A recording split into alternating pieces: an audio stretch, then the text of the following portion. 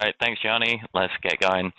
All right, then. So let's take you back in time to a time when dragons ruled the land. And we've got a bit of a problem here. The Iron Bank is going bust. Someone's been conning them out of loads of cash. They've been putting through fraudulent transactions, and now the bank is looking empty. So what they've done is they've asked us to come in and help figure out who the bad guys are.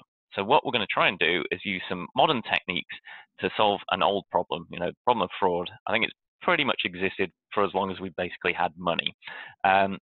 So we're going to use our modern techniques to see if we can help figure out what's going on here. And we've got the SQL machine learning. So I'm Chris Saxon. I'm part of Stephen Feuerstein's Oracle Developer Advocate team, the answer team on AskTom. I'll be covering the SQL stuff, and to help with data science, I've got Abi. Hi everyone, Abi Giles-Haigh. I'm the Chief Data Science Officer at Vertease, and I bring all the machine learning side to this presentation and help Chris out with his SQL every now and again. Yeah, okay. So, and hopefully we'll come together and figure out what's going on here. We'll see, right? We'll see, hopefully. Yeah. So, as I said, the Iron Bank has got all these transactions which they've lost money on. So what they've done is they've gone through and they've produced a big tome, back in the days when they actually write things down on paper, physical paper, and given this all to the hand of the king. And they said, there you go, here's our transactions, figure out why things are fraudulent, or see if you can find some common underlying causes so that when new transactions come in, we can go, aha, we think that's fraudulent. So the hand sits down and pores over these books for hours and hours, and eventually finds a couple of common themes for the fraudulent transactions. So the first one, nice and straightforward. There's a lot of transactions with a value of exactly 10 million. And it turns out a lot of these were in fact dodgy transactions. So, it's quite unusual to have lots of transactions for an exact round number. Usually they're like, 99 cents or something like that, or some other value of fractional pence. But there's a lot of these 10 million transactions. So we want to pull those out. Nice and simple to start with, but the second one is a little bit more complicated and a bit more interesting. The hand has identified that there's been a problem where people have been transferring money around their house in an effort to clean this. So takes a bit more explanation. I'll go into the detail of what that means in a minute.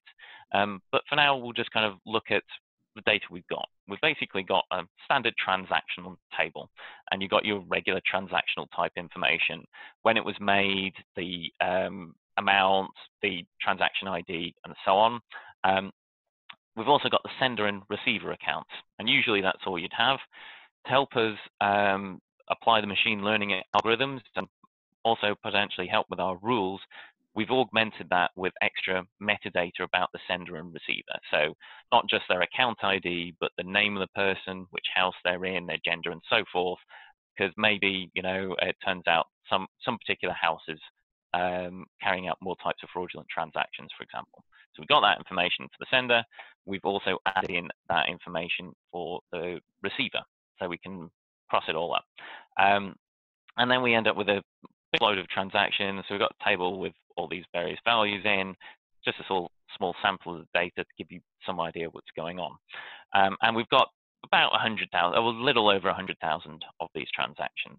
So now we need to write some SQL, which is going to implement those rules. First rule one, very simple, nice and straightforward. Just write a where clause. This is SQL 101, isn't it, Abi? I've got that one covered, Chris. 100%. Exactly. Got that one. I think if you can't write this, then you probably shouldn't even be watching this. Go back to like beginner's SQL. Take one of those courses. Yeah, even as a data scientist, got the where clause. That's fine. Exactly. The second thing, as I said, is a bit more interesting, and the problem itself probably requires a bit of explaining before we jump into how we're going to try and find it with the SQL.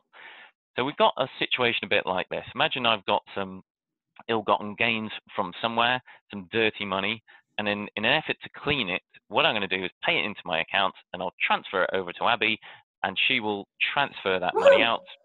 And then hopefully we've got some clean money and we can get away with whatever it is we've been up to.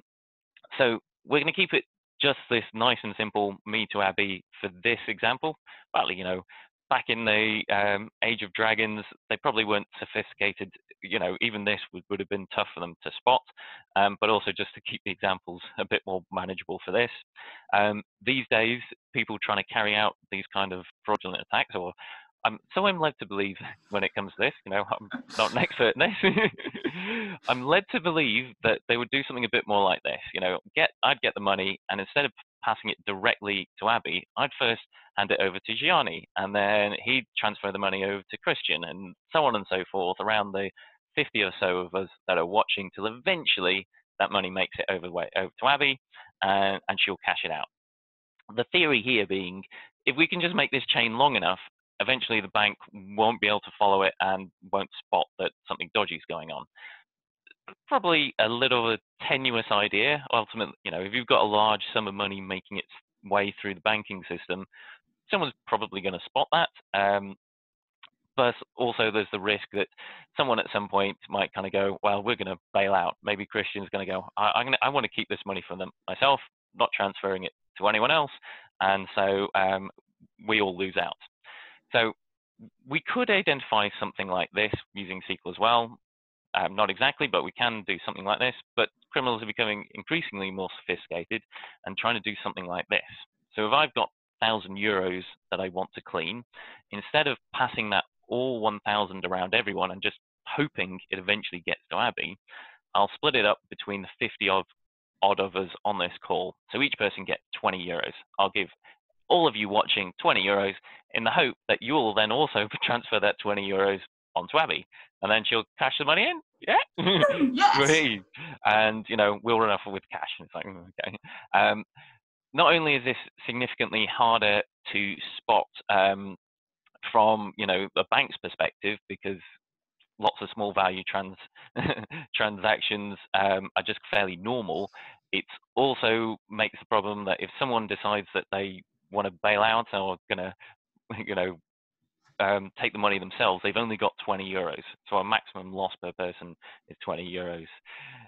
So as you see, we've got people like Wayne saying he wants his 10%. I mean, come on, there's always some people. Come on. No. These are our gains, Chris.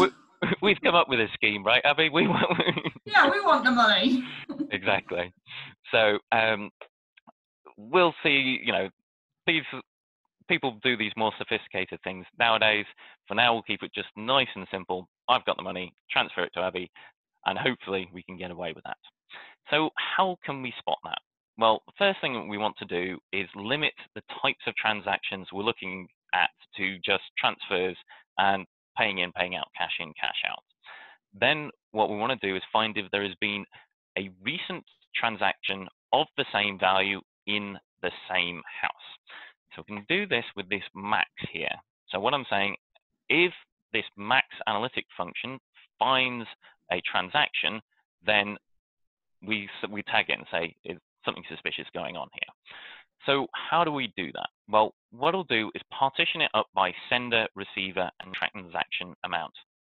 So if we imagine, let's say we're all in-house Oracle and we've been transferring money between each other, they will be considered as kind of one pot, but also we split it up by transaction value as well. So we only compare, €1 transactions against each other, 10 euro transactions, 100 euro, 1,000 euro, and so on. So we can see if there's been transactions of the same value within House Oracle. And of course, there is a time component to this. I get the money, transfer it on. So we need to sort it by date, find when it starts and goes through. Now, by default, if we do this and just say order by date, then the windowing clause is range between unbounded preceding and current row. What does that mean? It means consider every single previous transaction we've ever received and the current transaction. Doesn't sound right, does it? No, that's still going to flag everything, isn't it, Chris? Well, that's right, because of course we're saying if that max is not null, but we're including ourselves in that max. So even if we've only got one transaction for a given value, well, we're still always going to get something. So a couple of things. We need to make sure we exclude the current transaction from this. So we need to strip that out.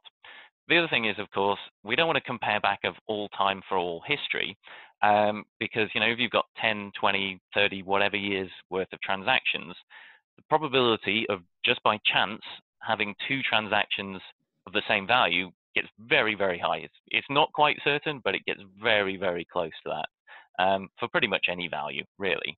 So we want to limit this and say, rather than has been over all of history, in the past 90 days, has someone made a transaction of the same value in the same house? So we can change this to 90 preceding and 1 preceding. So what that does is 90 is the value we subtract off the transaction date for the current row. So we look back 90 days, and also 1 preceding, so subtract off to yesterday. Of course, that creates a bit more of a problem. If we're quick, me and Abby, I get the money this morning, pay it in, transfer it to her, she cashes it out this afternoon. We got away with it, right, Abby? Or at least we've got away with it today because we've excluded, you know, we're not being granular enough if we're fast. So we want to check not as far back as yesterday. We want to include maybe up to a minute ago or past minute. So we can divide that through by fractional values. So we can use that to see if there's been transactions of the same value, and we can try and flag these and say something suspicious going on here. I said if we'd been a bit more sophisticated and created the chain a bit longer, so we're passing this money around everyone here who's watching, we could kind of infer that just by counting the number of transactions. Now, this obviously doesn't necessarily say we've all passed it between each other strictly in order, but if you've got a large number of transactions of exactly the same value around the house in a short period of time, it's probably worth looking into at very least, right? Something a bit suspicious is going on. Probably, right, Abby? Yep, definitely, 100%. Exactly. So we've got these, and let's put them in. So put the rules into production. Okay. Okay, so Chris, I've got to say I'm quite impressed. The SQL rules seem pretty powerful and can do quite a lot. Massive question though, how well did you do? Well, that's the all-important question, isn't it? Right, so let's look at this. Let's figure out how we got on. So we've looked back over our historical transactions and what we've previously identified as fraud and found out that our error rate is about 1%. So we have correctly tagged 99%, I should say, 99% of transactions. We've got the correct fraud assessment for it. And the fraud rate within those transactions was, again, about 1%. So these numbers look pretty good, right? We must have done it. Yeah. Sound good, Abby? Yeah, it sounds pretty good, actually. So, come on then, Chris. If we've done all this work, who's doing all the bad stuff? Okay, so let's see the transactions we pulled out. So we'll just look at the sender and receiver house, because that's what we care about.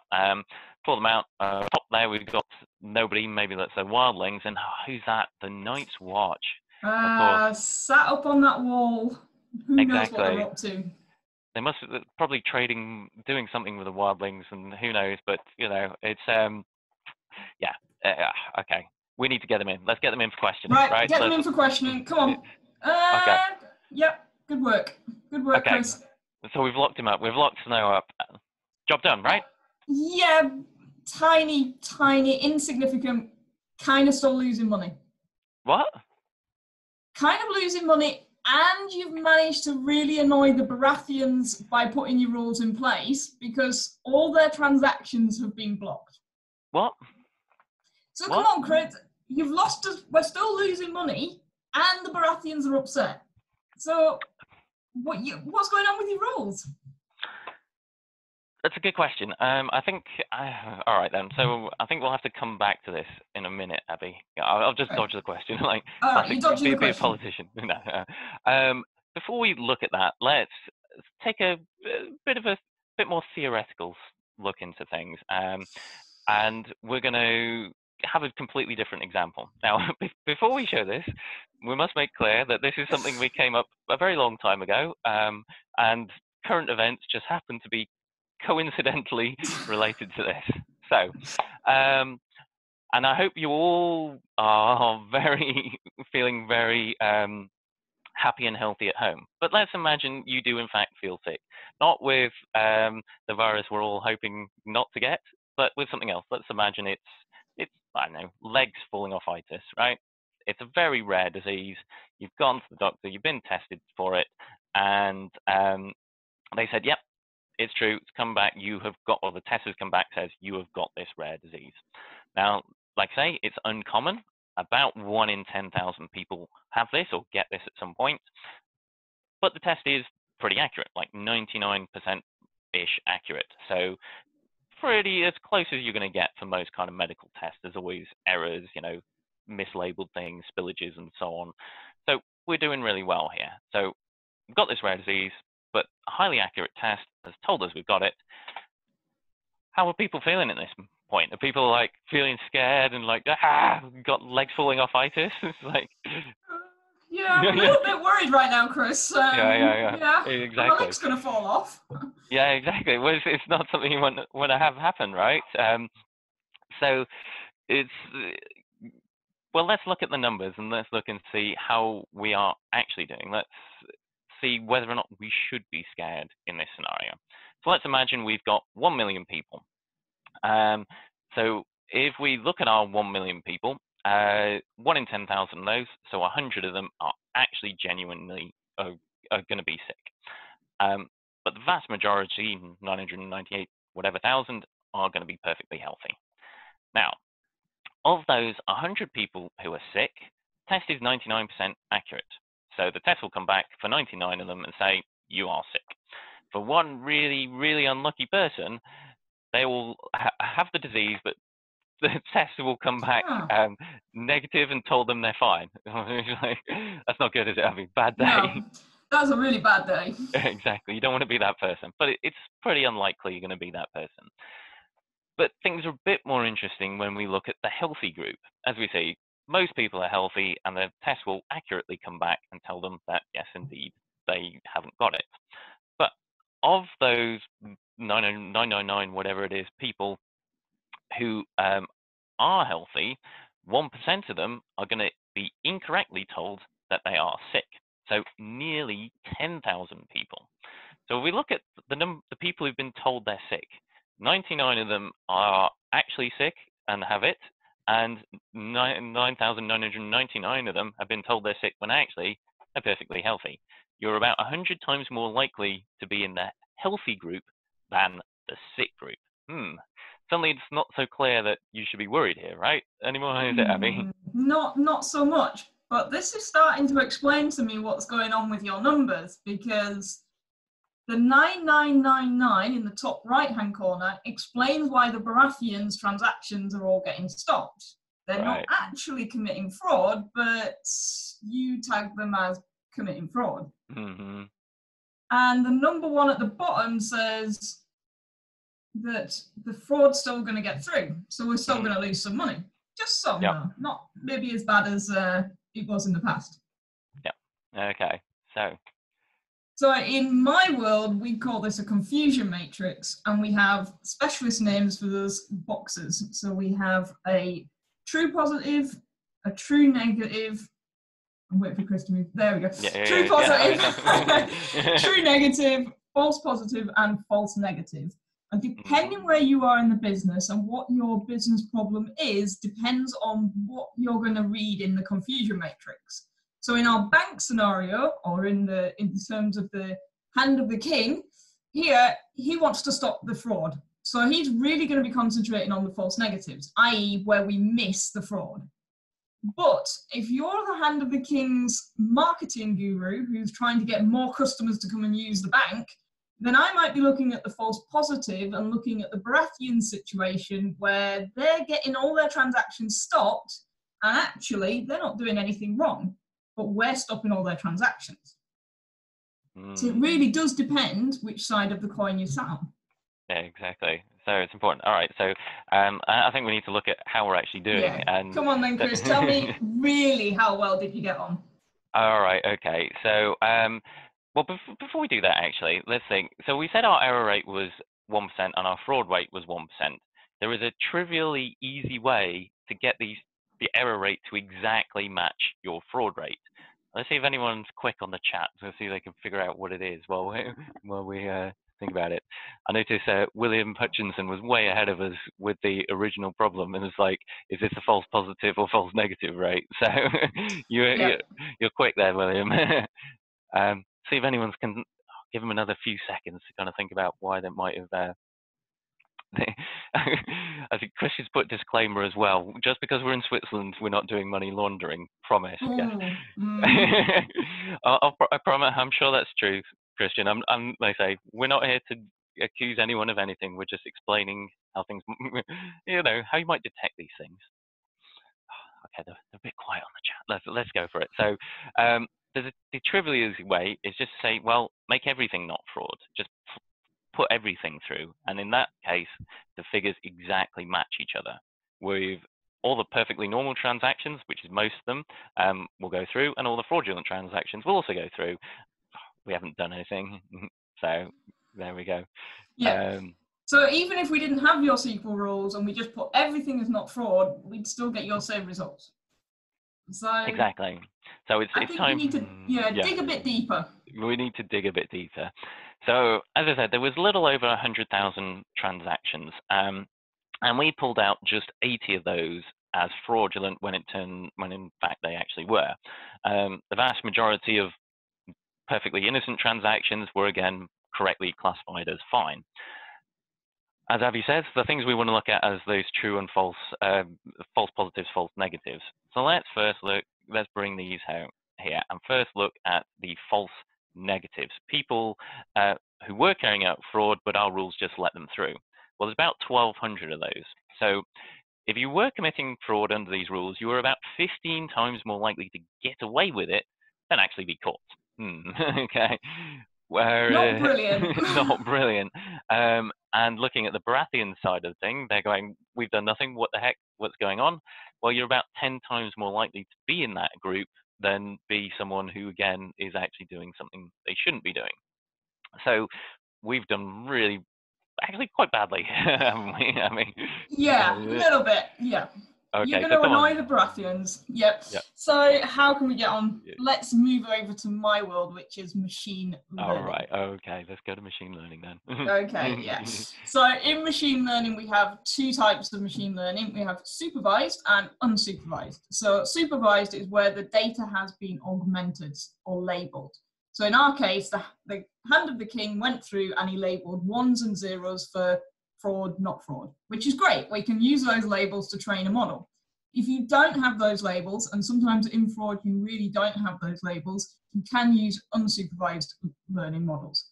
For today's demo, we're going to stick with the supervised, and we're going to show you how we can not use rules, but use machine learning to kind of generate the same things Chris did. So in Chris's world, he looked at the data on the left-hand side. So he was really interested in someone either telling him rules or figuring out rules himself to kind of input into the SQL. I'm not that interested on the stuff on the left. I'm interested in the column fraud, the augmented one. And I'm going to ask the machine to essentially find the patterns for me. I don't actually have to tell it what the patterns are. So to do that, we have some great ways of doing it. But the first thing we have to do in machine learning is split the data. And we're going to split it 80-20. And the database actually has our back on this. So to help us, we can use the function sample and 80 and create a trained data set. And if we use the seed function, it enables us to repeat this later on. To get the test data, we can then use the minus function to create the test table. So really simple, really easy SQL to get our train and test. So, cool. Nice and easy. Look, even I'm doing SQL today, Chris. Well, there we go. We're all learning something. So if we move on, we're going to essentially set up what we're going to train, what kind of model we're going to use for our machine learning. So to do that, we create a table called model settings. And we're going to insert two rows into that table. The first one is the algorithm name that we're going to use. So in this example, we're going to use the naive Bayes algorithm. And the database has an amazing feature called prep auto. So this is a way of handling nulls or mismatching data types, etc. It'll average things and it'll prepare it for you. So you don't have to worry about that. So nice and simple, really easy to do.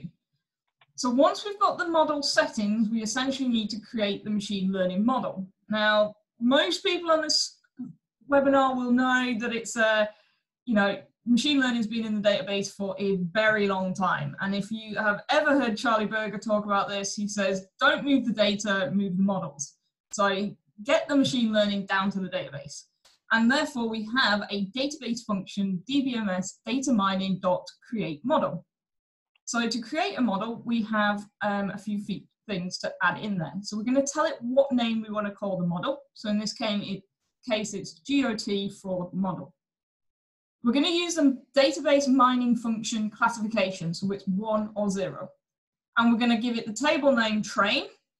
The unique column in there is transaction ID. We want it to use the augmented column fraud, and we want it to use the settings table we just created, which is the naive Bayes algorithm. Okay. Simple, right? That sounds pretty straightforward. Even I can do this, right? Yeah, so press go and it's off. Hey, okay. So now, I guess we need to... Yeah, so we created a test table, so we need to apply those results to the test table. Don't worry, Chris, database has got your back again.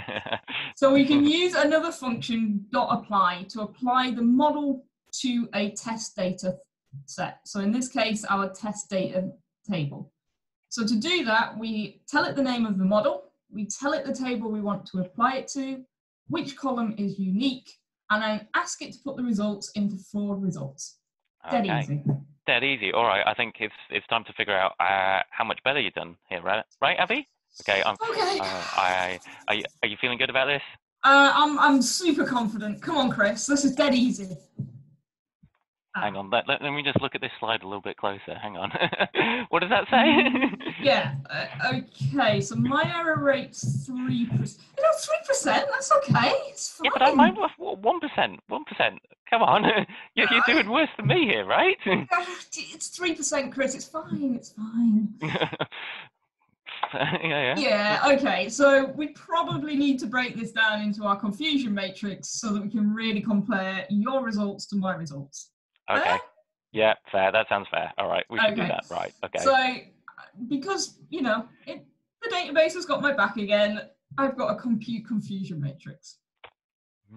Nice and easy. Clever. Very clever. Clever. All right. So I can send into it that the results table that I've got against the test table that I asked it to apply against, that the target column is fraud, and ask it to generate a confusion matrix. From that, we can then fill in our answers. Okay. Should we do it then?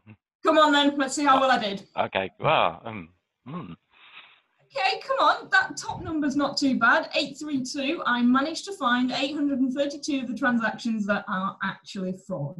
Okay, about 10 times more than me, right? 10 times more than you. So, yeah, but to be fair, you're still twice as likely to get away with it.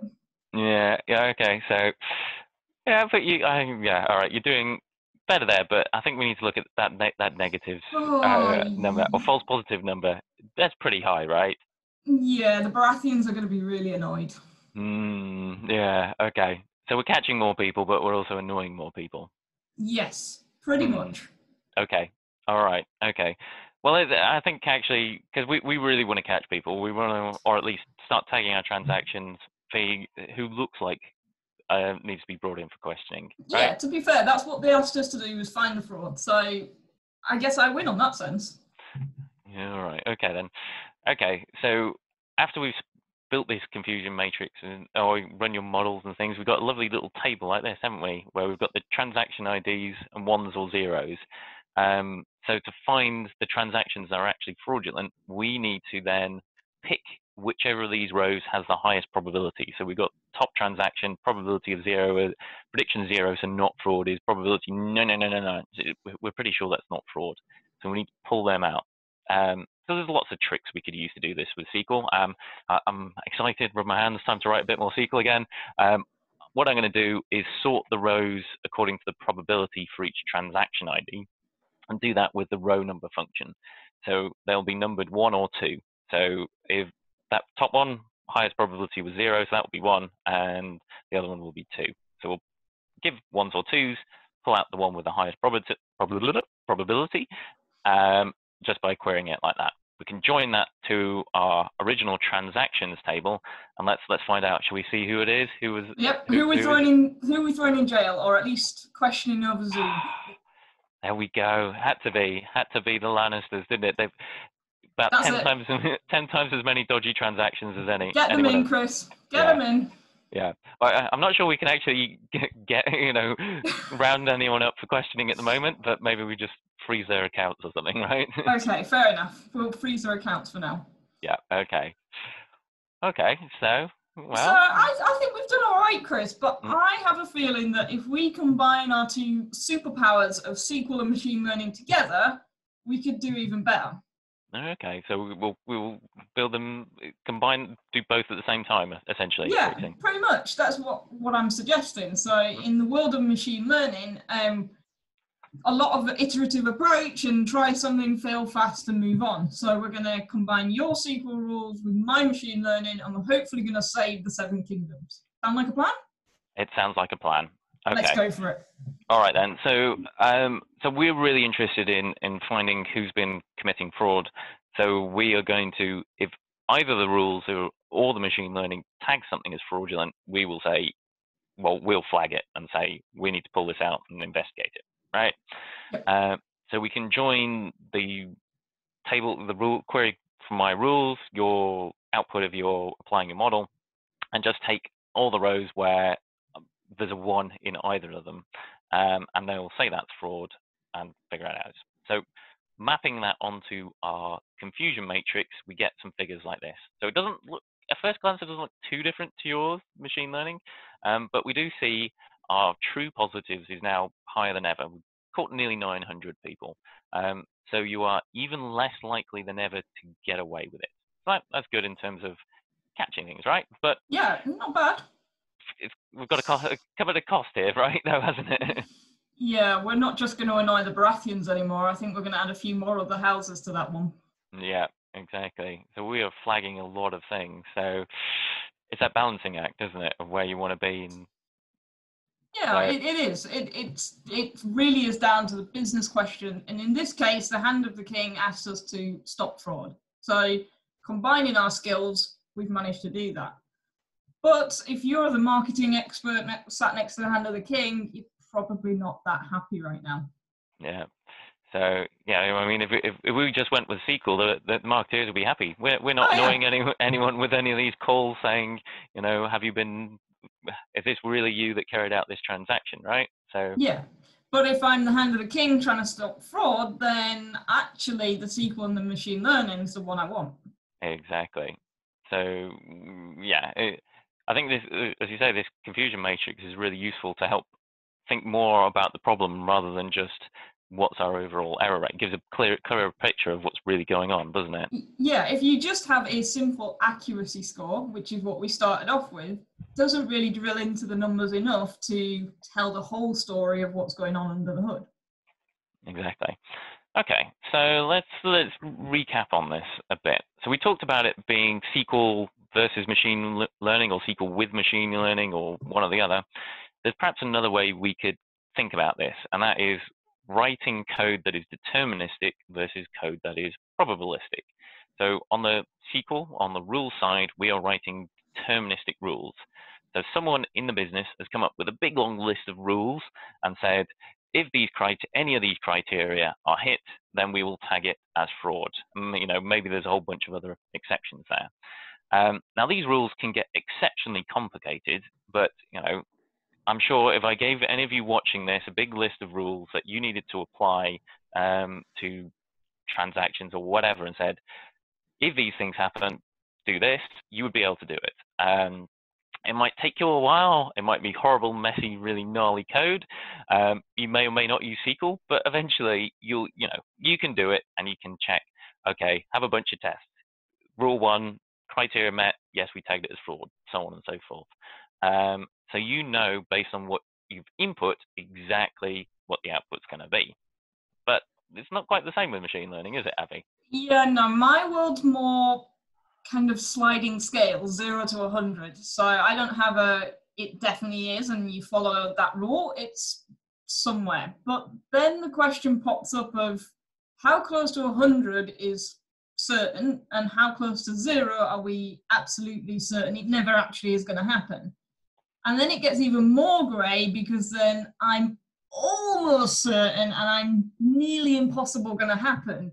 So where the business draws its line and says it's got to be over that percentage for me to feel very confident that it's definitely happening, that's a bit of an education, and therefore it's more probabilistic than it is deterministic. Yeah. Okay. So it's different. It's a bit of a mindset shift, really, isn't it? It is, and it is very possible to do, but you need to switch your mind from the simple rules and following them through to where in the scale are you ready to accept. Exactly. All right. So let's recap and just go compare these again. So start off with, we said SQL rules were deterministic, and that you pass in a particular transaction and you can know exactly how you're going to classify it. Excuse me. I think it's worth kind of saying, although I've said it's deterministic and we know exactly what that means, we're probably actually fooling ourselves a bit, really. Just because a rule says it's probably fraud doesn't mean it is genuinely actually fraud. So there's still we still actually all live in Abby's kind of grey sliding scale world. We just fool ourselves that we're not, right? But the big advantage of this deterministic approach is it's, as I said, all competent programmers would be able to implement a big list of rules. You can test and verify exactly what's going to happen. And there are some things which are just very, very suspicious, and you always want to look into them, regardless of whether or not they're actually fraudulent. So, personal example, sometime last year, I bought a new laptop. Shortly after buying that laptop, I logged into my bank and made a large transfer to a new account.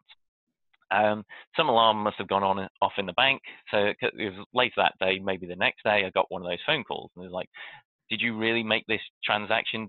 Was it actually you?" They spotted this, and they've gone, new device, new large transaction.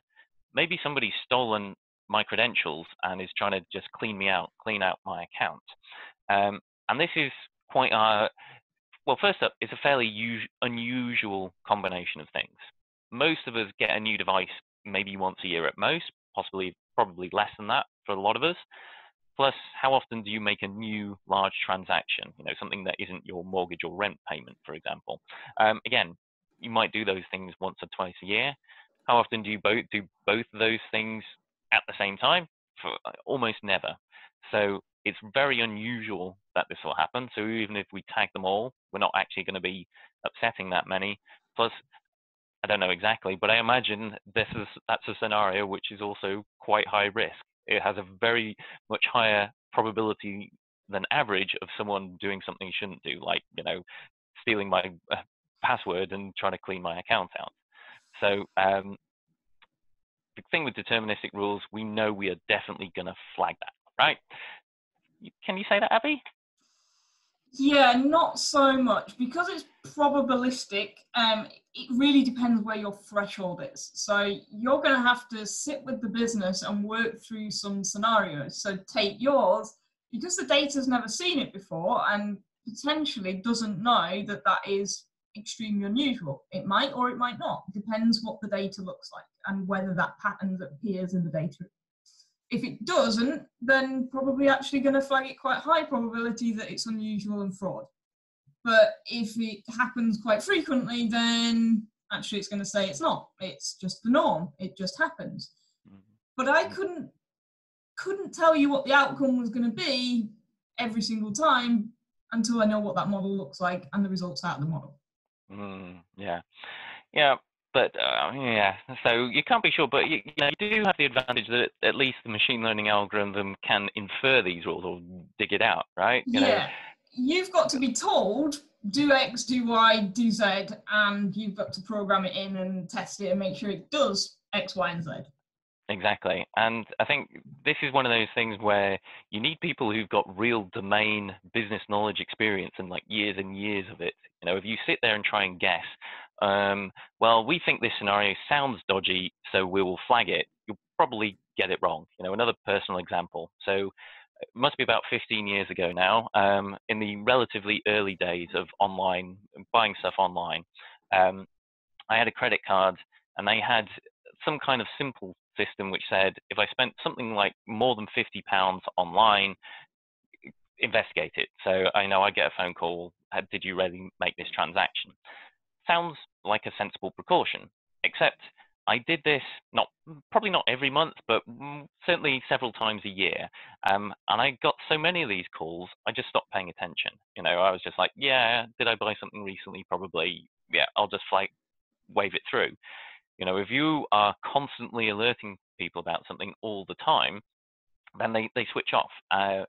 It only helps if it's a very high chance or significantly high risk of actually being dodgy, or it's very rare, so it doesn't really matter. You're not annoying people that very often. So we need that domain knowledge, whereas you don't, do you, Abby? No, because as we explained, you were looking at the left-hand side of the data and then, like you say, being told what rules to apply. In my world, because I'm asking the machine to explore the data and explore the patterns, it's going to identify things that maybe we didn't know, maybe we hadn't seen, maybe that we just weren't aware of. And that's really good, especially for things, if you think of things like new cryptocurrency. When that came on, there wasn't a rule book that we could implement in the system to say this is what fraud looks like in cryptocurrency. We had to essentially look for patterns, look for new things to alert us that fraud was occurring. So if we haven't got those rules, or we don't have the what we call intelligence-led approach, where we can essentially tell them that these are the rules to follow, or rule-based, then we can use intelligent-led. So we can let the machine find new intelligence for us to implement. So rules are sometimes good, but also you might not know everything, Chris. What? No. Well, not you personally. Yeah, I don't know everything. But on the rules approach generally, it's reusing for a lot of people. For most businesses, most IT departments, this is reusing existing skills. Most people are developers, they know how to code these rules. And of course, I'm not just talking about the IT team here either. As Abby was saying about the sliding scale of probabilities, it's also the wider business of them going, well, is 80% chance high enough for us to, look into this? What about 70%, 60%, so it's the business needs to understand how all this works as well. Whereas it's a bit more of a journey, as you said, with machine learning. It is. Hopefully through this, we have shown people that these functions are inside the database. So we can still stay in your SQL world and inside the database, just using some new skills and approaches to look at data. So the data stays there, we can still use the SQL, we can still have all the good security, etc., but use the functions in the database to do machine learning, and then it's more actually presenting it to the business and taking them on that journey to understand the slight nuances and differences that you have between kind of deterministic and probabilistic. Yep. That's cool. So, but I've got one final thing I want to say to you. But before we do that, okay. we had a question from Yasin who said, "Why do I need to use SQL rather than change model's hypothesis, F-score, or even ML algorithm with another one like anomaly detection?" So, do you want to say something there before Chris, do you want to answer that one? So you can change the model's hypothesis. In this case, it's more about what is the business's problem. So to really do production level machine learning and actually get return on investment on data science and machine learning, all these amazing buzzwords we've heard in conferences over the years, we have to have a business problem that is actually going to return investment to us. So they'll set out, in this case, the King's Hand said, I want to stop fraud. So we had quite a clear business objective to achieve. And we didn't change the SQL to kind of match everybody's world, but actually presented to them what the world would look like and break down the kind of visualization of the data. Now, the F-score is another way that you can do that. So you've got accuracy, you've got confusion matrix, and ultimately you can also have F-scores. F-scores are really good and really delve deep into the analysis of where your model might be going right or wrong. But my problem with F-scores is it can be really hard to display and explain to a customer. or explain to your board why one approach is not as good as another approach, or what kind of result this is going to have and the impact it's going to have on the business. A confusion matrix is a really nice, simple way of displaying that data and telling the data story back to the business so that they understand the pros and the cons of each approach. And it then allows it to be compared quite easily and take them on that journey. So the last one that he mentions there is anomaly detection. So we did say at the beginning, the supervised and unsupervised. So within the database, we do have unsupervised SVM models, and they are an anomaly detection Oracle style. And essentially, you can do that. You can apply unsupervised learning models to give you these patterns and new insight that you've never seen before without even having the labels. So there's just different ways, and it all really depends on what is your business question. So like I say, you've got to look at that. But I think that there is another thing to be aware of, and a reason why you may want to use rules, at least in some scenarios. And that is, well, if we've got a rule and the Baratheons are complaining as why have you flagged us transactions, we go, aha, we know exactly what's going on here. We just follow the code through. Oh, you tripped that rule. That is why we told you, your transaction was dodgy. You know exactly why that happened with any rule-based system. Trace it through, figure out what happened, and then you can change them if it's a bug. You can explain it if you're some kind of audit and so on. Nice and simple, nice and easy. It's clear to everyone exactly why one thing happened or not. Can you say that, Abby? Okay, so possibly not. Okay, so this is a whole new world of machine learning called explainable machine learning or explainable AI. The idea that we could fully explain any machine learning and how it achieved the answer it does. And in some machine learning models, such as decision tree, that's relatively easy, but in other models, such as naive Bayes, not so easy. Now, there is another concept known as model behavior. So you can feed it different data types, different data sets. So maybe it's fully fraud data, or all males, or all females, and different scenarios where you can then see what the model would have given as an answer. And that gives you an idea of how the model's going to behave. But you're quite right. If the Baratheons came to me and said, right, you've stopped this transaction, explain to me exactly why it has, yeah, not so easy. So that is something you do need to be aware of, especially if you're working in the wonderful world of GDPR and you have to have that front and center of your data and how you're doing things. So it's just something to be aware of. It's not a massive negative to machine learning, but you just need to be aware of it. Yep, good point.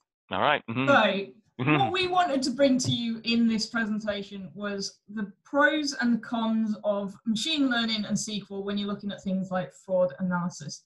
It doesn't have to be fraud, it could be marketing, it could be anything where you're trying to do something to predict the future and apply it onto future transactions or future interactions, and understand the pros and cons of what's going to happen. So your false positives and your false negatives. You might need to explain to the business how that's going to affect it. And that's going beyond just ones and zeros. But, in the case of the Baratheons, are we really going to upset customers if we put those transaction blocks in place? And sometimes we're not ready to take that step into probabilistic. And you need to stay in deterministic because of things like GDPR and being able to fully explain how you got to your decision. You might not be ready for probabilistic. So I guess our final word is, which one are you ready for? Which one is your business ready for? Great point. So there we go. With 10 minutes to spare as well. So I think it's fair, Chris, if anyone's got any questions, we're happy to take exactly. them. Yeah, I can hang around for a bit if we've got some any other questions that want to come up. And yeah, just hope you enjoy this and found it useful and informative, entertaining. So, right. So it's all gone quiet. So we've either done a really good job, or everybody fell asleep. Or they're just like, what did they just tell us? What did they just say? We've even lost Gianni in all this. We've gone quiet on us. Oh, He's run I away. think Johnny No. is just muted at the moment. No worries, we're here. Yeah. I'm just developing new strategies to keep cleaning things. I thought we said we don't talk about this. I said things. He didn't specify the amount of money that he's trying to transfer to you, Christian. You were not supposed to deduce that. He I meant guess socks. He meant socks. You have a question waiting in the Q&A. Yes. Okay. Oh, okay. This is exactly the problem RTD was designed to solve. Is that supported still? So I have no idea what RTD means. So I'm hoping you've got some insight there, Abby. RTD was designed to solve. Is it still supported? Wow, that RTD is real-time decisions. Okay. Okay, thank you. So real-time decisions, if you stop to think about fraud analytics, there's actually two parts to it in a bank. You have transaction monitoring, which is essentially where your real-time decisions happen. And again, transaction monitoring, when you delve into it, depending which bank you're working in, can have rule-based, or it can have a mixture of rule-based and ML in the background. Real-time decisions do get it wrong, and people can have their transactions blocked. So if you take Chris's laptop and a new transaction, I'm pretty sure that transaction didn't actually go ahead right at that point in time. They probably delayed it in the system and gave him a call and said, do you really want that £1,000 to go to Abby? It seems a bit dodgy, which is their way of doing real-time decisions, but it's got a slight delay in it. The other part of it is anti-money laundering or fraud analytics, whereby you're looking at a larger data set to look for new patterns, new insight, and new rules. And that's then dealt with by a human person who augments that and looks at the kind of the holistic picture, puts context to it. So, £20 to some people might not be anything, but to others it might be a lot of money. So adding context to it and understanding the full story helps us to actually find new rules and new ways to improve our rules to help real-time decision. Okay, next one. Here's an interesting one. Give examples of business pain solved with machine learning in context of GDPR. I actually do have one. Okay, go on. Oh, good. Go on. So an example of business pain solved with ML. So the example, I can't name the company for GDPR reasons, but essentially they needed to go through old staff records and identify the documents that were needed to remain on record for a period of time and old records that needed to be deleted out. The downside of that was that these documents had been scanned in, so we didn't have any proper data to look at. So we used a machine learning algorithm to learn where the data was on the sheet, to then do character recognition, to then look at the dates that it was put on, that it did match the staff record and therefore it was valid to remain, or flag it to be deleted. If it wasn't very confident that it needed to be deleted, it had to go to a human to be augmented or checked. So there is a real life example where we used ML to actually help solve a GDPR example. Now I know that we've got on the panel, at least in Christian and Gianni, they have a great spatial graph one whereby they're able to use it to help with who's looking at which dashboards, etc. Again, so are the right people looking at the right data? And when you make changes in things like RPDs, you're not changing or breaking GDPR. So I'm sure those guys could also jump in with examples. Johnny, Christian, did you want to? They've gone quiet. Well, I mean, she just mentioned it, so it's kind of done. But I think I've got that one right, haven't I, Christian? You were able to track who's looking at what data and making sure it's appropriate. Johnny has the solution probably lying around somewhere on his laptop right now. Johnny? It is. I mean, it's not really machine learning so far because the challenging point is what is the business meaning of something. I mean, we can get all the data lineage, we can get all the technical definition of things. We can know exactly where something is coming from and what kind of transformation we did, but still giving a business meaning out on a column in a database, that's even for machine learning fairly challenging. So we can only do guesses, really high-level guesses, like this table contains customer information based on column names. So we can guess that the other columns of the table are also customer information that are sensible. So it's not really full machine learning. It's more like, I would say, common sense and a lot of manual work to fix. Yes, this is a sensible column. No, this is not, and so on. Yeah. So I think just to kind of finish off Alex's question, there's loads of examples of where ML is used, and in context of GDPR, it's really again, it goes back to that question of, can it be left fully to a machine's decision, or do you need to augment it with a human cross-checking it, or even subsetting the data so that then humans are involved? And that may well meet your GDPR requirements. It does depend on the data set you're working with and whether it's personally identifiable or not. So there's lots of little nuances in GDPR and machine learning where you just need to be aware, and it also steps into the world of ethics and machine learning, and that's another kind of discussion as well. Yeah, I don't think we've got time for that today. No, that's a long discussion, that one. Yeah, exactly. Alrighty then. I think that's us done. I think I can see Mike's just coming online as well. Mike's here, so I guess we should really let him start sharing the screen and take things over. Right, thank you all. Thank you very much, Chris and Abi. Thank you very much. Thanks, Abi. Thanks, Chris.